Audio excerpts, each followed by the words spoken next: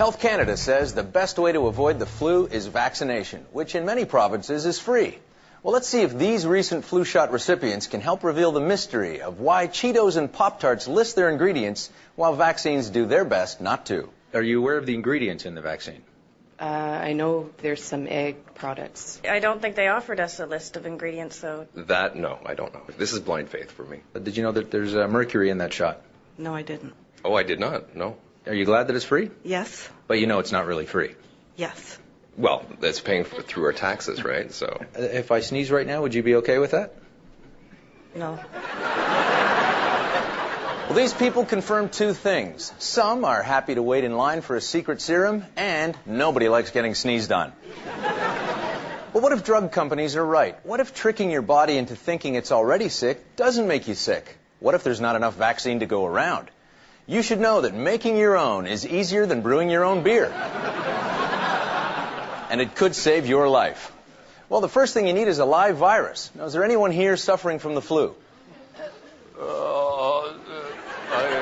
Sir, would you favor us by discharging directly onto these chicken embryos? I think I could do the hell. Okay. We now have our chicken embryos and our live virus. Now, from the pickled frog jar, your local school's biology class, we'll keep that virus dead like the drug companies do with formaldehyde. Now, careful, don't get any frog in the mix. That'd be gross. Now, let's add a little ether. Careful, don't fall asleep. And then we dump some detergent in there. That keeps it clean. And remember when your mother lost her mind when you played with mercury because it never leaves your body? Well, that makes it a great preservative. If you have a thermometer... Well, staying healthy is a lot more important than room temperature. Now, all of this goes into the centrifuge, like this blender, and...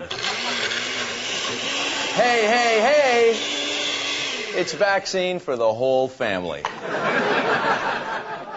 Well, the debate over whether vaccines usually don't work or aren't fully safe may never end, which at least explains why the contents are rarely publicized. I'm fine. I'm just But it's government recommended. Oh well, that's my eye on the flu shot.